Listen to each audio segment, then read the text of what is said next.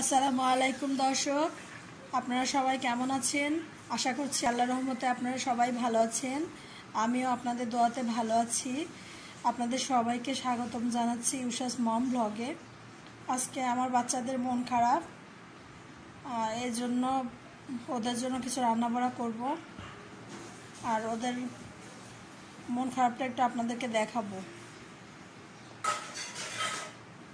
কারণ হোম কোয়ারেন্টাইনে বেশ কিছুদিন হয়ে গেল, বাচ্চারা ঘরের বাইরে যায় না, একদম বন্দি হয়ে আছে। আমার বড় ছেলে তো আমাকে বলে, মা কেমন যেন পাগল পাগল লাগে, শুধু টিভি দেখা আর দুষ্টামি করা ছাড়া তো আর কোনো কাজ নাই, কি করবে? তাই ওদের ভুলিয়ে রাখি মজার মজার খাবার তৈরি করে দিয়ে। আমার বাবাদের মন খারাপ, ওদের ভালো লাগে না কোনো কিছুই, বন্দি।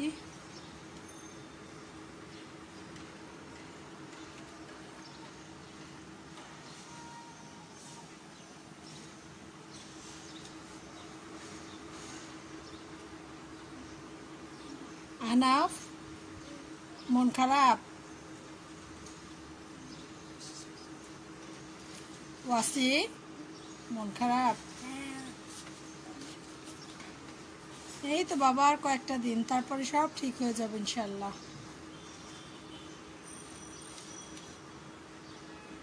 ইউষা,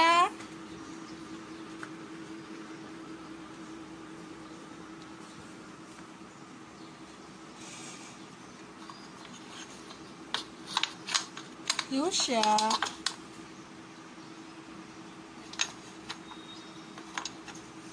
আমার বাবাদের জন্য বলেছিলাম রান্না করব, রান্না করেছি। এখানে রোস্ট করেছি, এটা বেগুন ভাজি, অনিয়ন চিলি আর অনিয়ন চিকেন, আর এখানে লেবু, শসা আর একটু ফ্রাইড রাইস করেছি।